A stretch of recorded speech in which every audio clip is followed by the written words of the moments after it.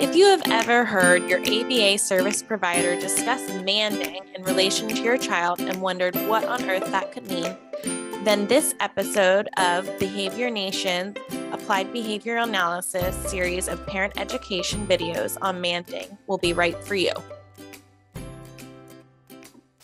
Today, we will review what a mand is. We will talk about mands and reinforcement, why they happen, the different types of mands, and why we teach them. Let's review what a mand is. Put simply, a mand is a request for something. In this verbal operant, the speaker is requesting something from the listener. This can be done in many ways, such as a vocal request, a picture exchange, use of sign language, or another communication device. Let's discuss mands and reinforcement.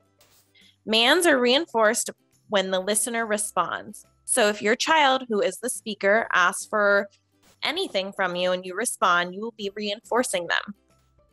Natural reinforcement is used in mands. That means that when you deliver the item or activity that your child requests, you are providing them with reinforcement.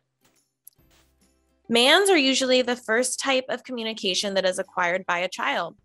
Since the mands are the way that your child will communicate what they need to you, it is typically the first that will develop. In order for a mand to occur, there must be a motivating operation or an MO. This is simply the motivation for certain behaviors. So it will determine how effective a reinforcer is at that time and the number of behaviors that will occur that have been related to that reinforcer in the past. The motivating operation will determine how valuable that reinforcer is at that time.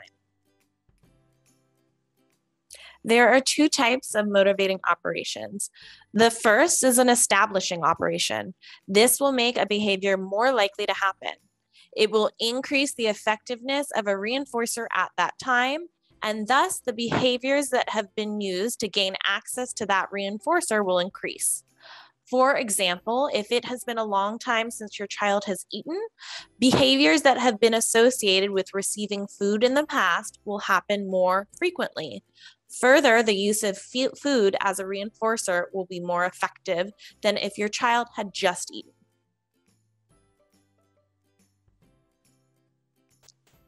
The next type is an abolishing operation. This means that a behavior would be less likely to happen. The reinforcer will be less effective, and the behaviors that have been associated to gain access to that reinforcer will decrease. An example of this is if your child has just engaged in playing with their favorite toy or activity for an extended period of time, it is less likely that they will engage in behaviors to gain more access or request additional time.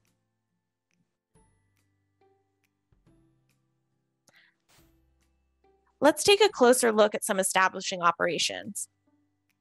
If it's been several hours since your child has eaten, this is an establishing operation for manding for food. If it's been several hours since your child saw you last, this could be an establishing operation for gaining your attention. If you tell your child it's time for your least favorite thing, this could be an establishing operation for them to request to be done, take a break, or get out of it. Let's review some examples of abolishing operations. If your child just ate a big meal, this is likely an abolishing operation for manding for food. If your child has played with you all day, this could be an abolishing operation for engaging in mands for your attention.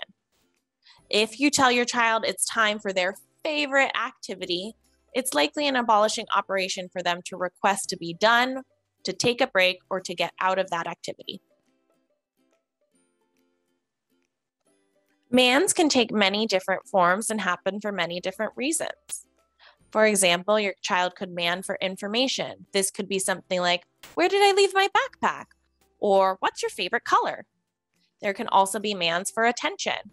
"Hey, look at me, over here." There could be mands for help. "Can you open my snack container?"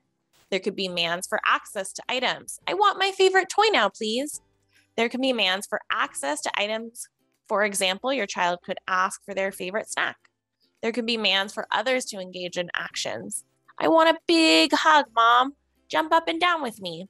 There could be demands to avoid an activity. Can we do that later or in a minute? There can also be demands to escape an ongoing activity. I'm all done with this, or I need a break. There are several reasons that we want to teach manding. The first is that demands are incredibly important to social interactions. When your child learns that they can get access to the things that they need through others in their environment, then people can become a source of reinforcement. The next is that demands can be used as replacement for your child's challenging behaviors. For example, if your child can let you know, hey, I need a break right now, instead of pushing their school materials off their desk, whining, or crying, this is an appropriate replacement behavior. Further, being able to request to get their wants and needs met promotes autonomy and independence. Thank you so much for watching this episode of Behavior Nation's Parent Education series of videos focusing on manding. If you have any questions, please email us at info@behaviornation.com, call us at 844-262-8466, or check us out on our website, www.behaviornation.com.